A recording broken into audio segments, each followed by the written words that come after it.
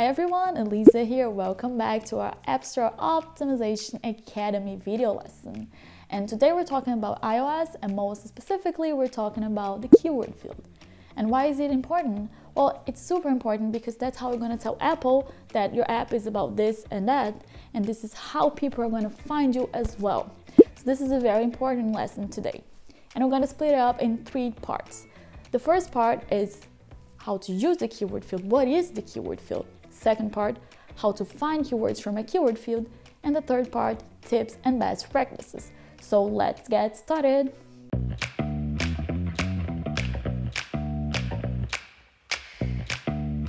Welcome to the first part of our video lesson about keyword field.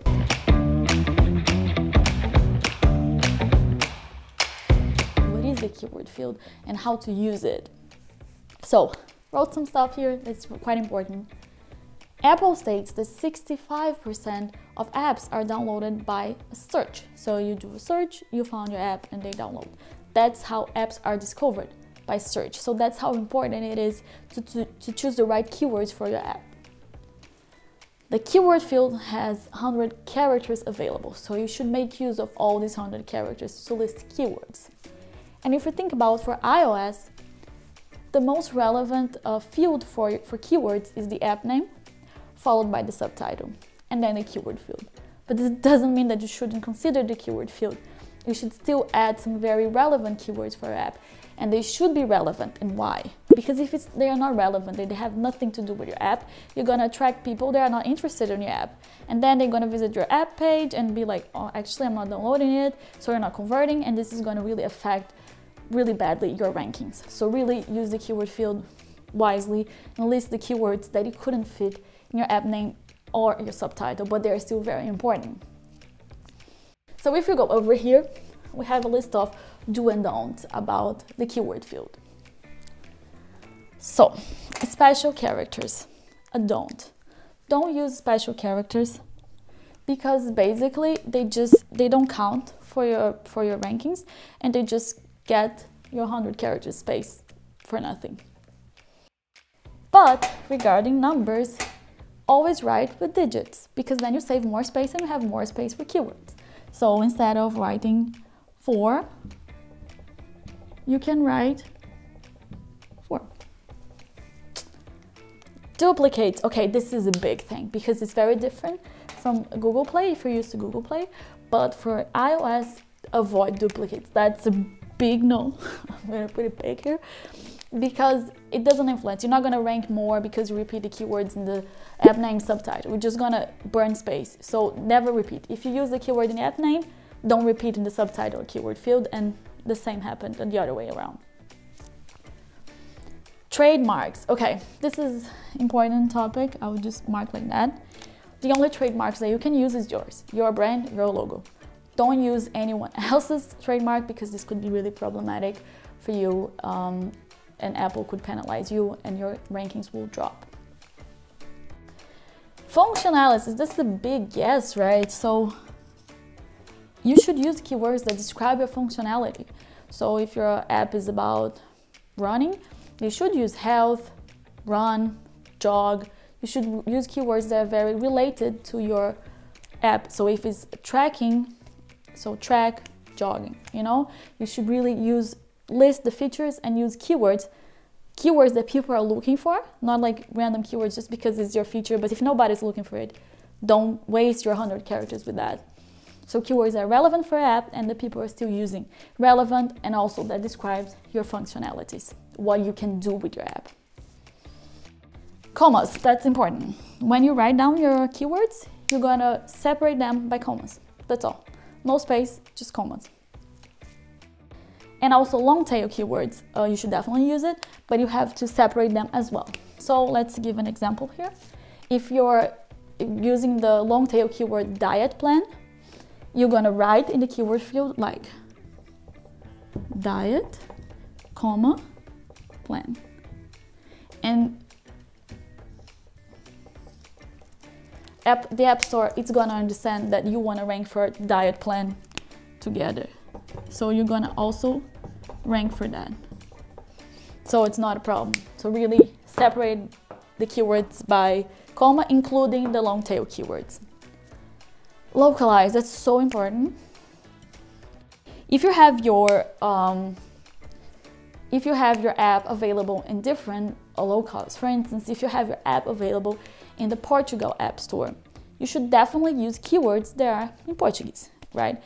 And it's not only translating your English keywords to Portuguese, but also actually researching what people in Portugal are using to find apps like yours, right? So if you already have your app localized for Brazil, that is, they also speak Portuguese, I wouldn't recommend you to just copy and paste the same keywords, because if they still speak the same language, but they are different countries, like in different continents, so culturally speaking, they're very different, and they're gonna search for apps in different ways.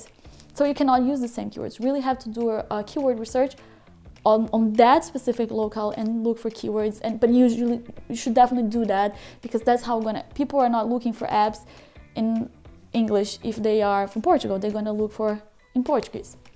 I'm assuming, not some people not, but in general, the main population is going to do that. So if you want to be successful in the Portugal market, you have to translate and get you have to localize and get your keywords also in Portuguese.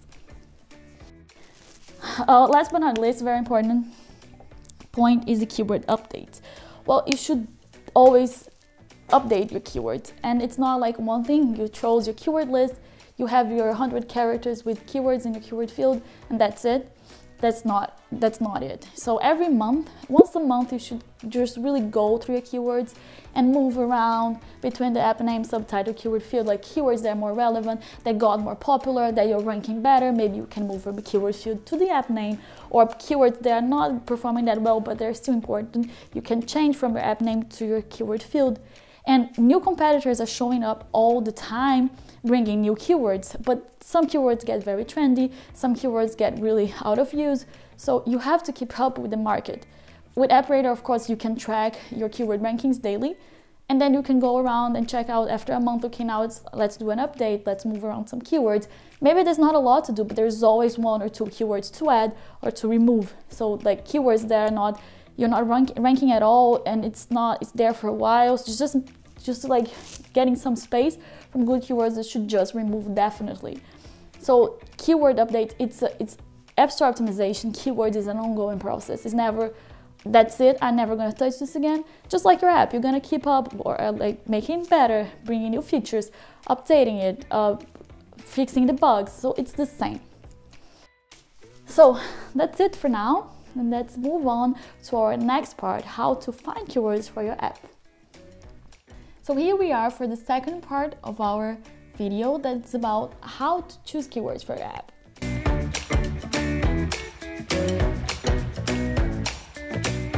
First things first, you have to think for which keywords you would like to rank. You can brainstorm your features, brainstorm how people are describing your app. So you can check your app reviews to look for keywords in there, but you can also use some tools to figure out how to play around with the keywords and how to find new keywords.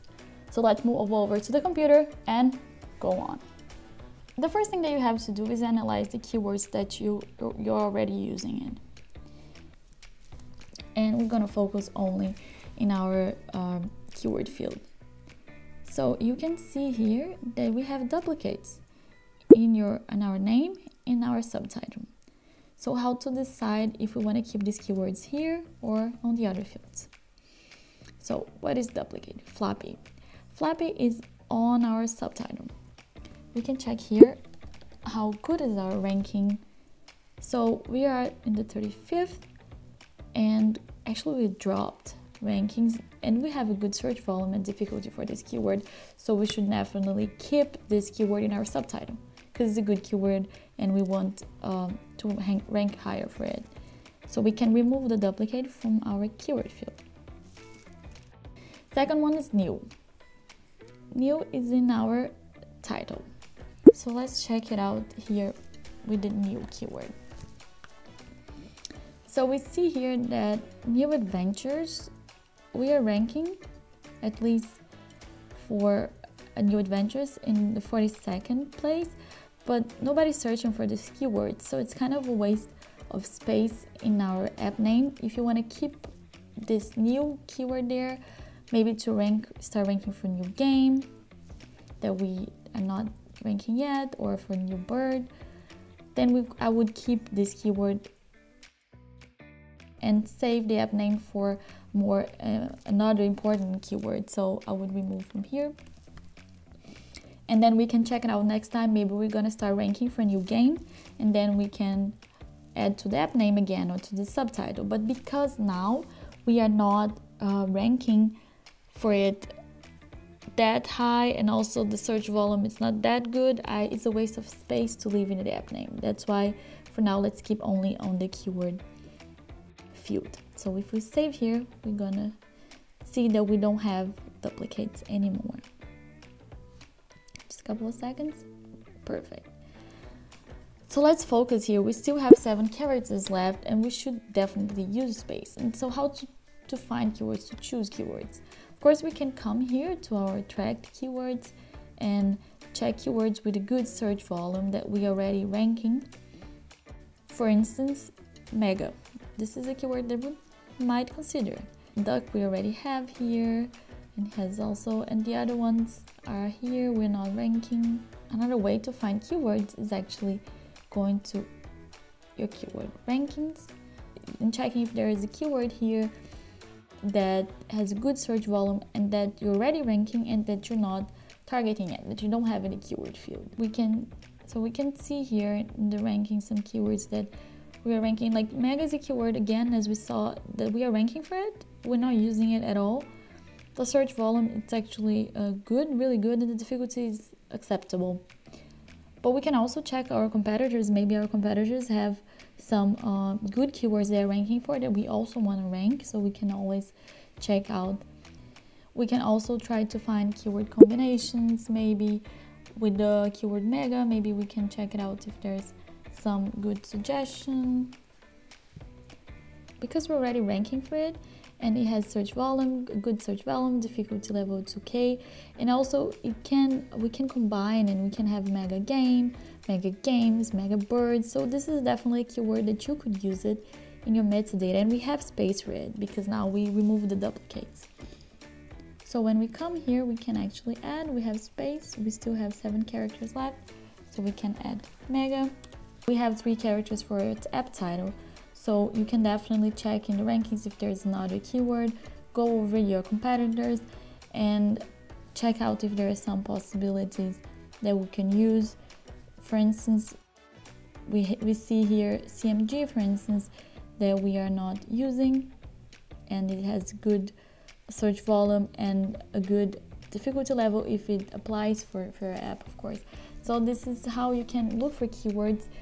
Usually always check already what you're ranking for and see if your ranking is dropping for the keywords that you want to be strong on it, so you can improve putting your app name or your subtitle, but also new keywords that your competitors are using, and also keywords that you're ranking for and that you didn't even know, so you can even improve them more.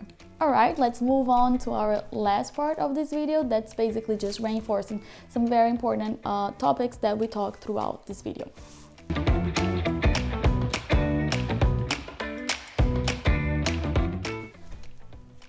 Don't use plural. Well, this is a very sophisticated and smart algorithm. So if you wrote the keyword apple, it's gonna understand that you also want to rank for apples. So save space and don't add both keywords. Just choose one, and that's enough. Separate keywords with a comma. As we talked before, you can just write keyword, comma, keyword. You don't need to write keyword, comma, space, keyword. Then you save some space and you can write more keywords because you save some characters, right? Avoid duplicates. That's very important. This, I think, one of the biggest things here. You just need to write the keyword once in one field, then Apple is going to understand that you want to rank for the keyword. It doesn't matter. It doesn't matter if you repeat, you're not going to rank more because you are repeating the keyword. So really, don't waste space, save characters, and don't add keywords that you already added to other fields. Track your keyword rankings. Your rankings are going to change. This is very dynamic, so really track your rankings. With AppRadar, you can get just your summary of your rankings every day, and then you can fast react. Okay, if your rankings drop for really important keywords, you can react, but then check your competitors. Maybe they started ranking for a keyword that is very important for you and they're not ranking yet, so you can use your fields or play around with your metadata for keywords that are very important, that they were ranking not that well, and then you move to the app name, or keywords that are not ranking at all and you can remove or can put to the add to the keyword field. So really track your rankings constantly.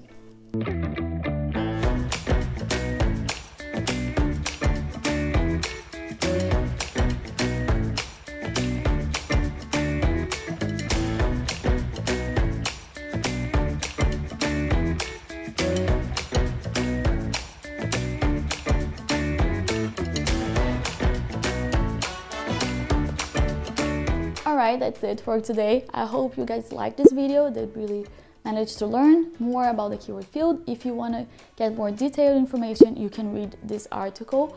Also, if you want to try it out App Radar like I used today, you can start a 7-day trial. You can create your free account and just check it out. So I'm looking forward to our next class. Yeah, see you next time. Bye.